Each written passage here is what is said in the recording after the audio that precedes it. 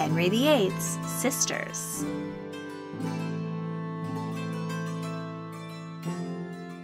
Henry VIII is infamous for his relationships with women. The domineering king took 6 wives during his 36 years on the throne, and he disposed of them with as much scandal as he wooed them. Divorced, beheaded, died. Divorced, beheaded, survived. But Henry had 2 other important women in his life, his sisters, Margaret and Mary. Their lives and complicated relationships with their brother are just as intriguing as those of the famous 6 wives. Let's get to know the 2 Tudor sisters, Margaret, Queen of Scotland, and Mary, Queen of France. In 1485, Henry Tudor emerged victorious from the Wars of the Roses. He defeated Richard III at Bosworth Field and was declared King Henry VII. He was the leader of the Lancastrian side of the royal family, and he married Elizabeth of York, who, after Richard III had murdered her brothers in the Tower of London, was the heir to the York side of the family. Their marriage unified the fractured family, and their children were the living embodiment of a hard-won peace. This painting depicts mother, father, and their 7 children praying under the image of St. George, patron saint of England. The family was a happy one, mother and father very much in love, and the children adored and well cared for. Queen Elizabeth took a particular interest in her offspring's education. They were all taught French, Latin, philosophy, and music. This painting depicts a meeting between Erasmus and Thomas More, 2 of the leading philosophers of the time, and the royal children, Margaret, Henry, and Mary. The princes learned statecraft, while the princesses, expected to someday be charming queen's consort, were taught dancing and embroidery.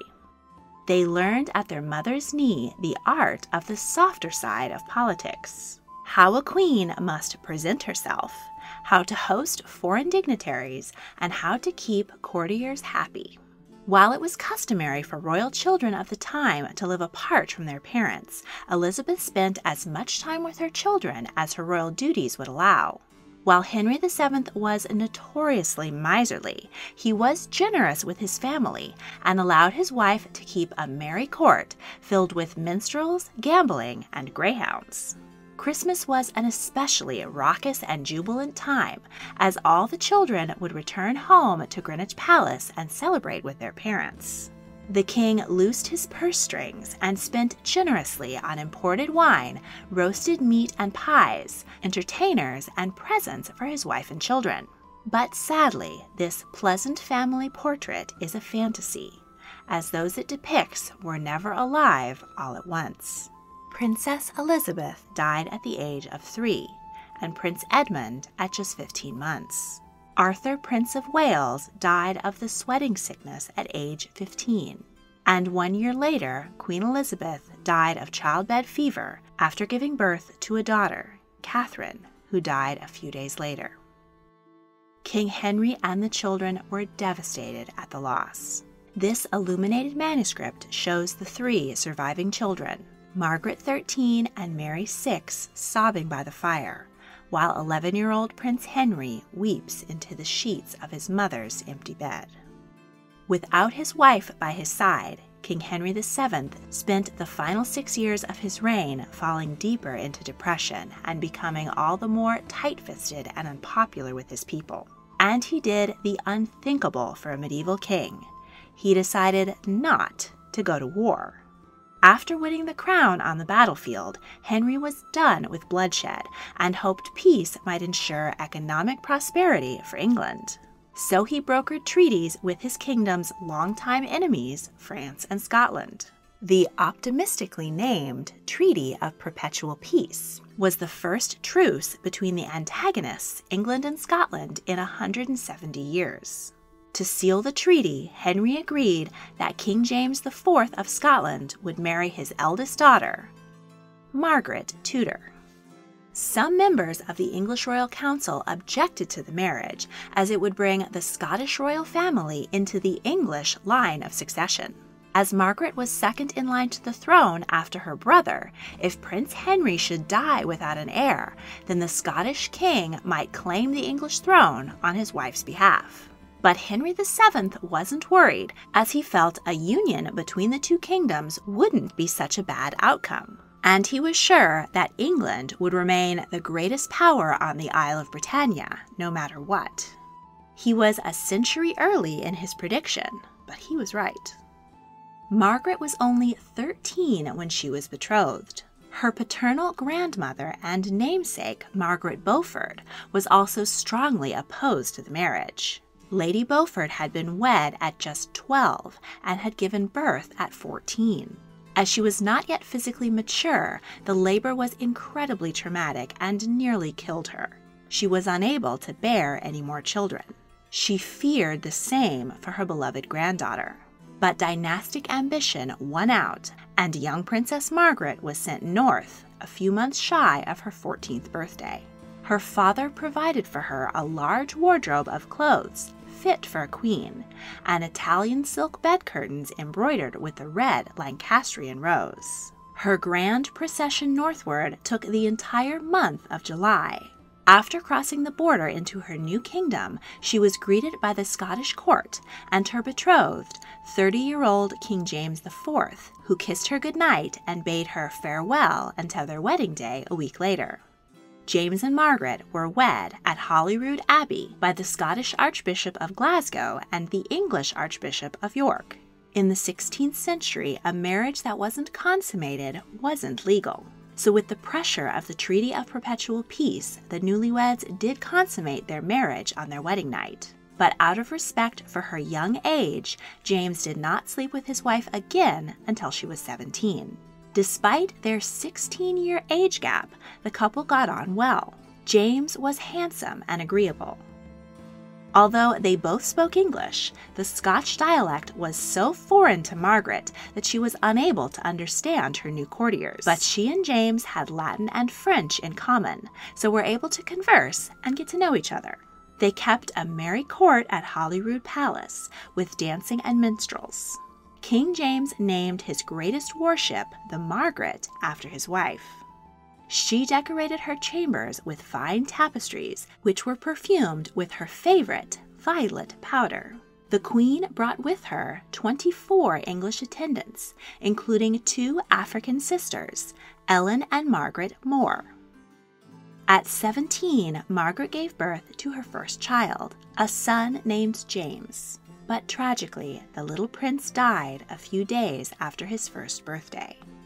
5 months later, she gave birth to a daughter, who died shortly after birth.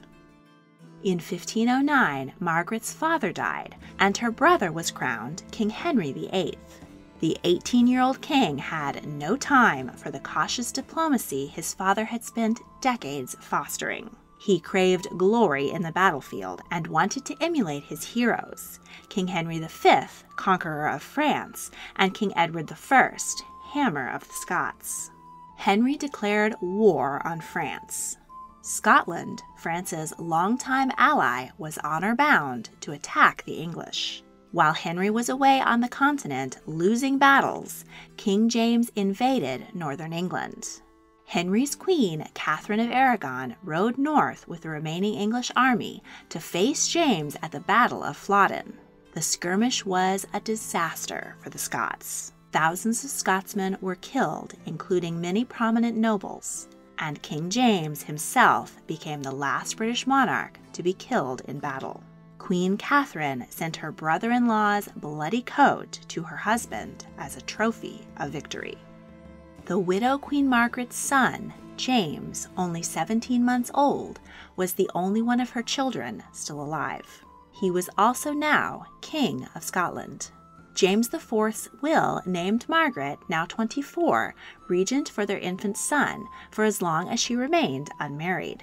At the time, she was pregnant with her 7th child. She had a difficult delivery and was ill for several months after the birth, so she was not able to be as active in politics as she would have liked. And the fact that she was the sister of the enemy king made her unpopular with the Scots. They wanted to give the regency to John Stuart, Duke of Albany, King James's closest male relative and now third in the line of succession.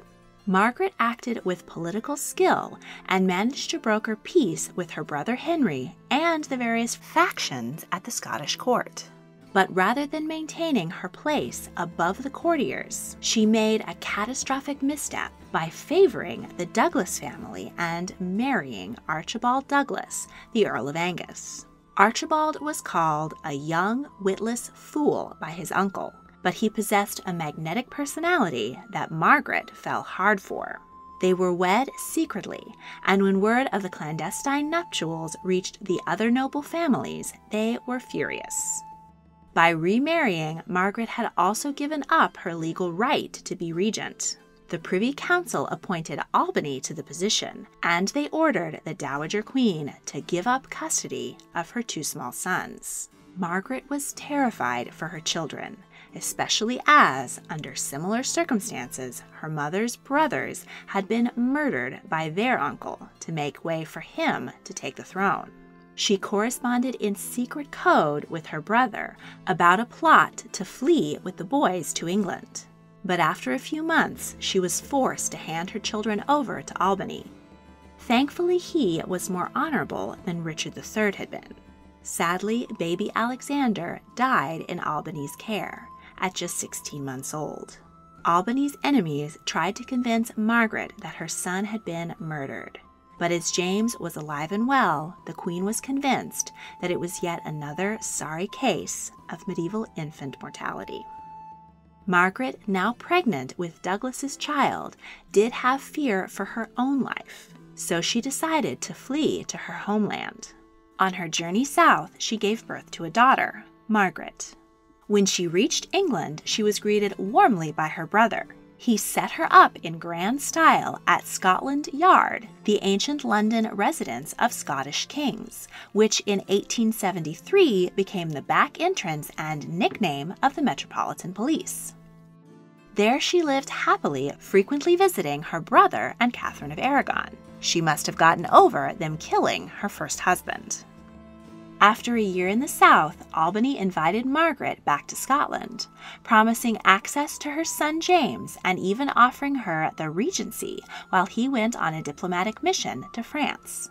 Upon her return, Margaret found that her husband, Archibald, had moved his mistress into her home, and together the lovers had been spending the Queen's money with abandon.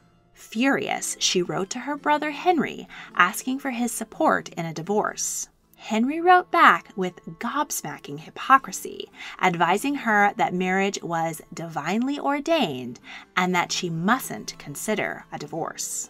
When her son James reached the age of 12, and while Albany was once again in France, Margaret staged a coup to end the regency. She brought her son to Edinburgh and had Parliament declare that he was old enough to rule on his own. And she was recognized as her son's chief counselor. Ousted, Albany never returned to Scotland. All seemed well for Margaret until her estranged husband, Archibald, showed up with an army to demand a place on his stepson's council. The Dowager Queen fired cannons at her erstwhile lover, but Archibald overpowered Margaret, seized King James, held him prisoner, and ruled in his name for 3 years. Enraged, Margaret's desire for a divorce became an obsession. She once again appealed to Rome and was willing to use any possible legal grounds to end their union. She even presented unfounded rumors that King James IV had survived the Battle of Flodden and lived another 3 years as a peasant. Thus, she argued, she was still married to James when she wed Archibald, nullifying the second marriage.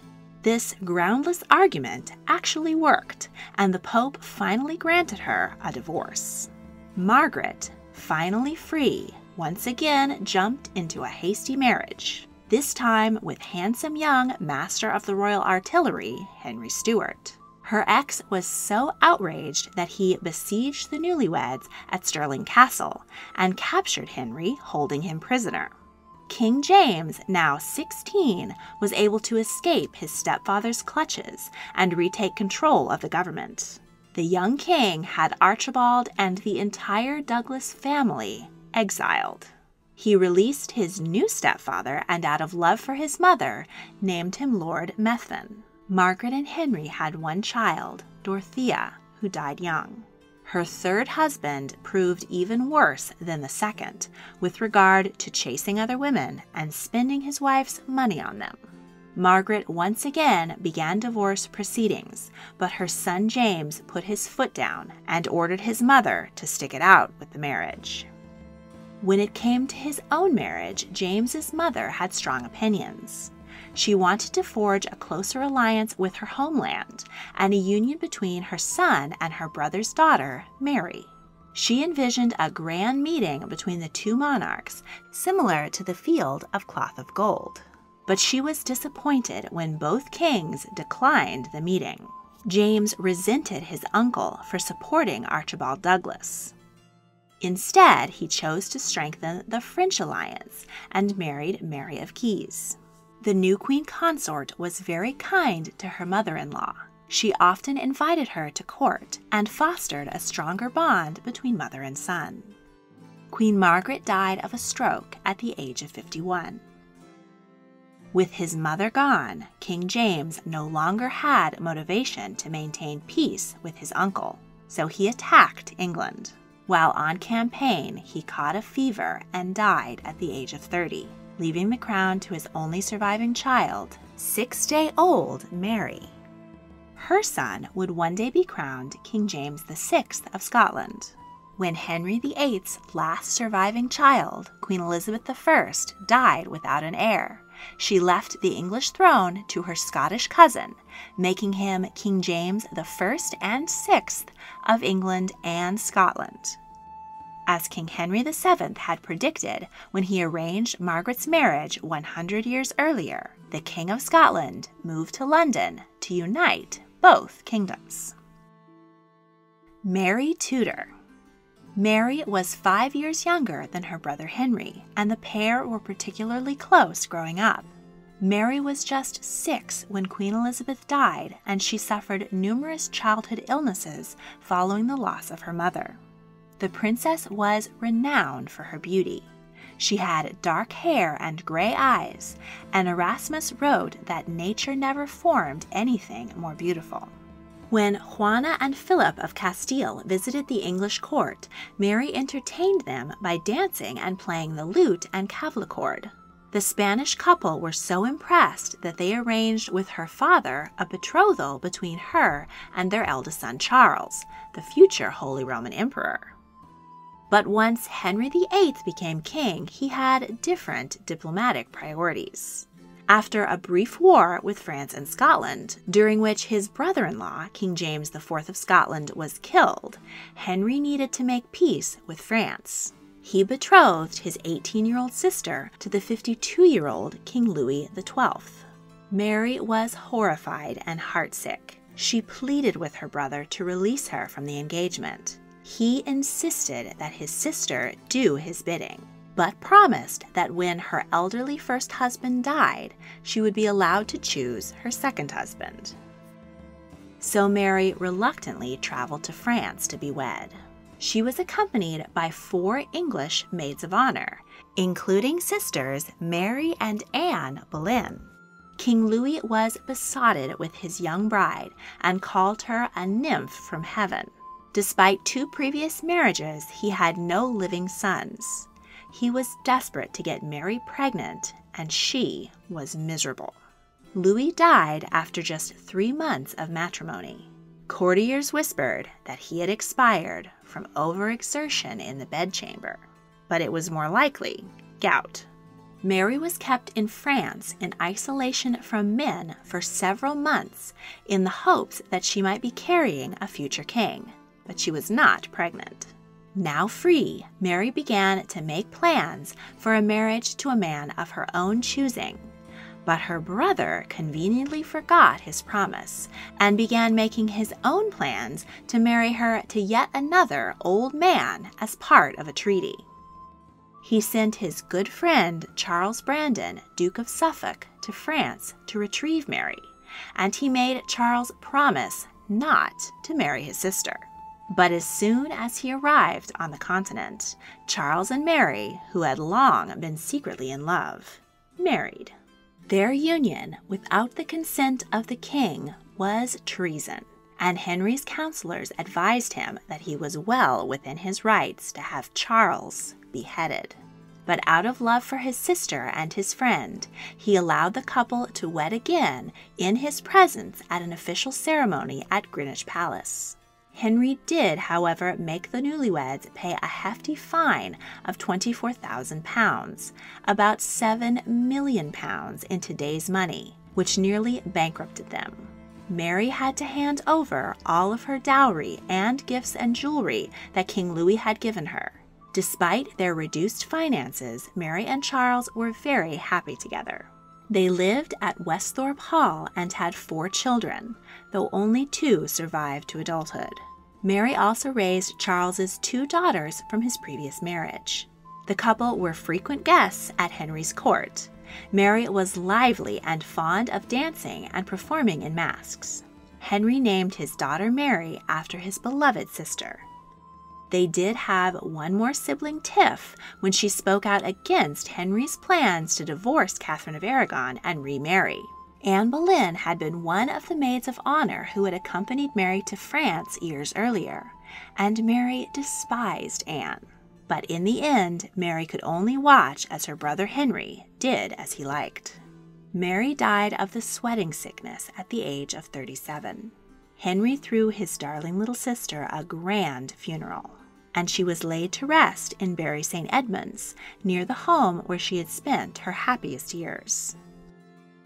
20 years later, when Henry VIII's only son, King Edward VI, died at 15, he skipped over his Catholic sister Mary and gave the throne to Mary Tudor's granddaughter, Lady Jane Grey. But Princess Mary raised an army and seized the throne back from her cousin after just 9 days. 16-year-old Jane was beheaded in the Tower of London. If you enjoyed this video, please like, subscribe, comment your thoughts, and check out my other royal history videos. If you really want to help, please consider supporting me on Patreon. A link is in the description. Thank you for watching.